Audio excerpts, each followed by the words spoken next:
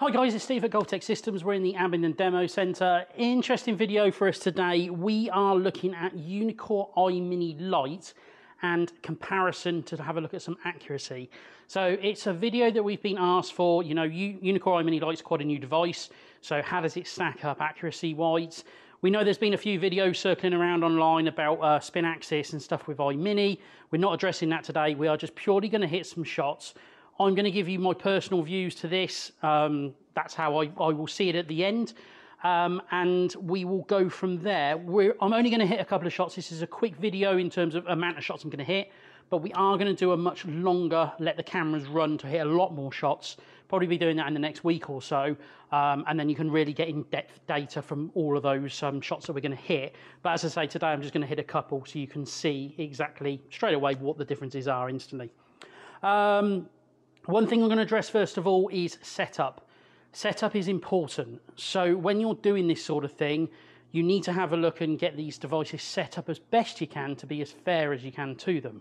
So what I mean by that is we will talk through how we calibrated, because this isn't as just straightforward as putting the devices down and looking at them side by side and thinking they're done. It doesn't work that way as far as I'm concerned. So I'm going to talk you through how we done it. We put the calibration alignment rod down on our mat and we laser lined that to the target line, the center line on the FSX Play software. You'll see that image up on the screen. So we've done that first of all. We then done something slightly different. We then moved the GC3 physically, so it was then 0-0 on the to the alignment rod. So we wanted to do it that way, and I'll explain why. Once we got the GC3 at 0-0 to the alignment rod, we then laser lined the iMini Lite to the GC3 as best we could. Now the iMini Lite's got a very nice base that gives you a very good straight line to actually see alignment. The GC3 obviously uses the alignment rod, so it doesn't need it, but it's quite curved. So it wasn't the easiest thing to do, but it was pretty darn close, and as close as we could get it. And I think for me, that was the fairest way of aligning those devices up. Uneekor is already set to 0-0 in its own software, so it's just a question of trying to get those ones square to that. Therefore, as far as I'm concerned, those two are as good as it's going to get. And that's what we're focusing on today. Everyone's asking about how does it stack up against a Foresight camera, indoor, similar technology, etc., etc. The next thing we've done was software, because this one's important as well. If you overlook it, you will note that we are running the base softwares for the devices. We've got the Trackman on the iPad. We've got View on the 55 and FSX Play up on the big screen. All three devices have been set with their altitude. That's something that can easily be overlooked. So they're all set to 0 feet for altitude. So that's taken out of the equation. However, Trackman and Foresight, you can change the temperature for the environment. So those are both set at 80 degrees Fahrenheit. We can't do it with Uneekor. So again, whether that will cause a discrepancy, we will find out.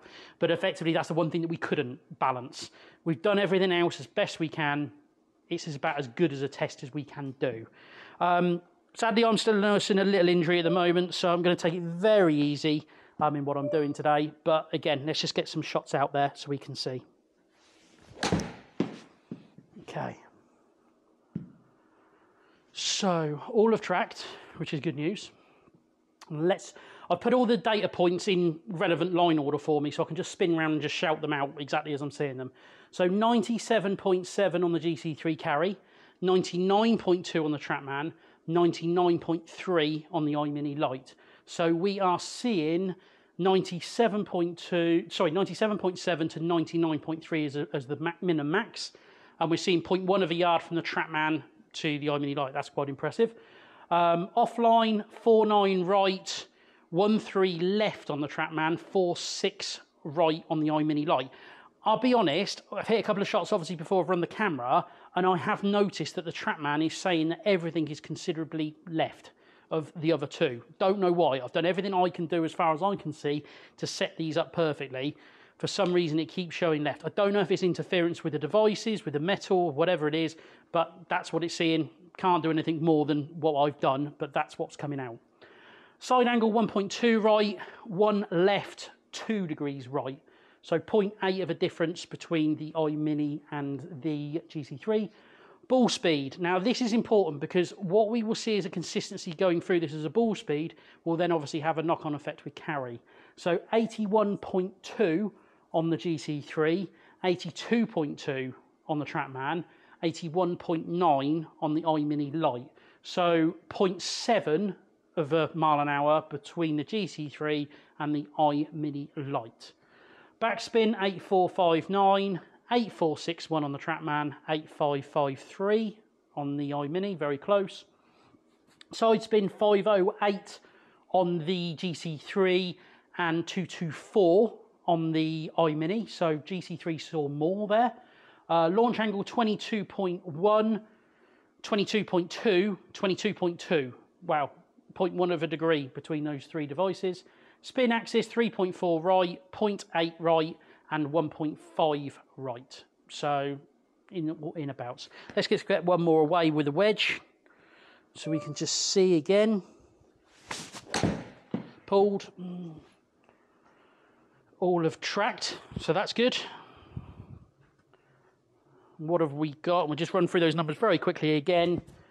102.9, 104.3, 103.6, 6 yards left, 8.6 left, 4.3 left, 2.2 left, 3.6 left, 2 left, 83.7, 84.6, 83.9, 7720, 7684, 7640. Wow, those spin numbers are good. Side spin 252 left on the GC3, 142 left on the iMini. Launching 22.8, 22.8, 22.7. 0.1 of a degree between all three and launch. 1.9 left on the spin axis, 2.8 left on the spin axis, 1.1 on the spin axis. Yeah, good numbers. Let's just jump up a little bit more in club. Again, don't want to hurt myself, but I want to give you a comparison today so we can see. Okay, not too bad.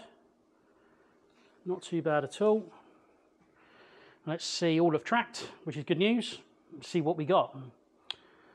135.9 carry, 139.1, 138. So we're seeing, if you said 136 for argument's sake, 3 yards from top to bottom. But we're seeing the iMini Lite in the middle of that, just higher to the closer to the Trackman. 8.7 offline right, 4.7 right, 11.3 right. So iMini saw it 11 right, that saw it nearly 9 right, a couple of yards again, and obviously with the Trackman at 4.7. 2.6 right side angle, 0.1, 2.3 right. Those GC3 iMini Lite have been very close on side angle, which is good. Ball speed 100.6, 101.7, 101.4. So again, we're splitting hairs over a mile an hour, which is good news. Backspin 5647, 5618, 5694. They're all in 5.6 territory, which is again mighty. Launching 19.3, 19.2, 19.2. So again, all in 0.1 of a degree, which is very good.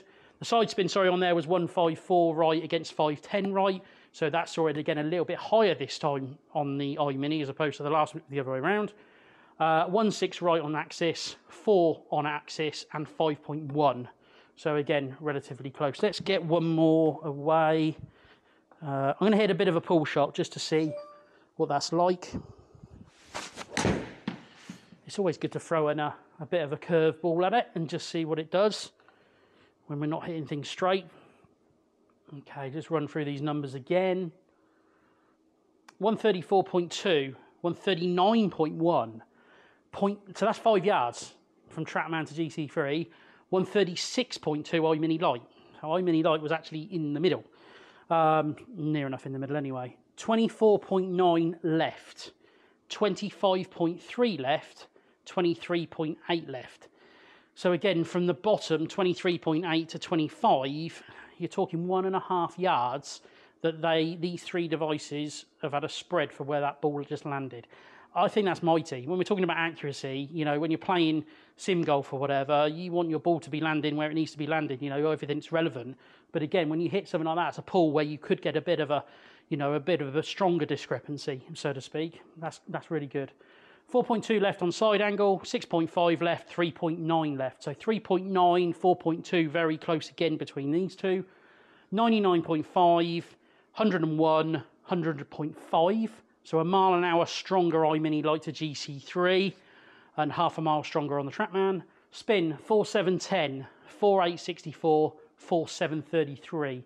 23 RPM difference between iMini Lite and your GC3. Side spin 1044, 1160. Again, very good on those two. Launch, it's probably going to be close. 18, 17.9, 17.9. I don't even know I'm questioning launch anymore because it's that close every single time. Spin axis 12.5, 13.8 on the iMini, 9.6 on the Trackman. Look, I'm going to cut it there short today, guys. You know, as I say, we'll do a much longer all the way through the bag video with Tom. Get him in and work through on a longer video so you really can see the shots. How do I think it stacks up? From everything that I've seen, I think they're all good in that sense. And that's just not me saying that because I'm trying to sell them. I think the Trackman needs its environment for definitely inside, but in terms of the technology, I would say, you know, if you're indoor, we'd be looking at I/O in that sense. It's stronger. We know camera is a better thing to have indoors. So that I've put down just to throw another one in the mix so you get a good idea in terms of where they both sit on comparison. I think if you were buying a device, what would you look at? That's a tough call between these ones because Foresight, cracking company, been around a long time, well trusted in the industry. You know, you're not going to get away from that. It's a stable, solid device. It is that good. So yeah, you know, it's a cracking device. You are going to be very happy if you've bought a GC3 and yeah, you are going to get FSX Play software because it comes with it. So you are paying for that in the cost. So that's something you've got to consider. And I think this is where you've got to start thinking about what device is going to be best for you because everyone's a little bit different. So, and the way that I would explain that is if you came into our showroom, you know, if we were looking at a device to fit you up for a sim or something like that, what do I want to buy? It's going to be more questions and things like, I don't know, do you like the photo video replay that Uneekor devices offer? You know, it's going to show you that club coming into impact, so you've got a good idea of roughly where you've hit the ball from side on there. It's a great feature that comes with the Uneekor devices for the floor mounted, the iMinis. GC3 sadly can't do that one, so that's a nice feature. If you like FSX Play software and you want FSX Play and then you can bolt GS Pro on, getting the best of both worlds. We know that FSX Play courses are quite expensive to buy individually, but you get a good little selection when you buy the unit. So again, you're getting two softwares, and there's features that are going to be in FSX Play that are going to be much more beneficial than, say, maybe features in GS Pro. So that's quite good because you've got two softwares running, whereas you're probably only likely to put GS Pro onto a Uneekor device. So again, that's a good feature for that way round. I think portability is the key here, and that's where you will see a bit of a change in what you might want to buy. If you want portability, iMini against GC3, I could understand why you'd go to a GC3. If you're going to afford the extra few grand, I could understand why you'd want to go to a GC3 at that point and spend the extra money. However, it's this one that puts a bit of a kicker in that. Uneekor iMini Lite, if you're not planning to take that device outside and you can hardwire the device inside, which obviously this one is, all of a sudden you're saving a fair wedge of money. You know, that is a substantial amount of money that you can put towards projectors, screens, etc. When you're comparing those two devices. And if your plan is that you're going to be running GS Pro software and you really like GS Pro and what it brings, and you're really only wanting to use GS Pro software, that's a hard thing to overlook at that point.